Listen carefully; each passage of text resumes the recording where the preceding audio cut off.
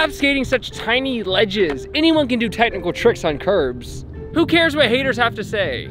Except when it's kind of true. Doing technical tricks on smaller ledges isn't easy, but it would be cooler if I could do the same tricks on taller ledges. This ledge is exactly twice as long and about 6 inches higher than the other ledge. Now I can learn how to hold some of my favorite grind tricks and slide tricks for a long time. There's 5 tricks in particular I would be proud of, starting with the nollie crook. Backtails are hard to hold for a long time and they're scary. All I needed was a long ledge to practice it on and it worked out after about 50 tries. Now backsmiths on ledges are notoriously hard to hold, but I was kind of surprised to find out it wasn't as hard as I thought it was. Again, it was like 50 tries, but we did it. Now the fakie front crook is going to be astronomically more difficult than the fakie back crook, so let's get that. To my surprise, that was actually the easiest one. Now the fakie front crook is gonna be a battle.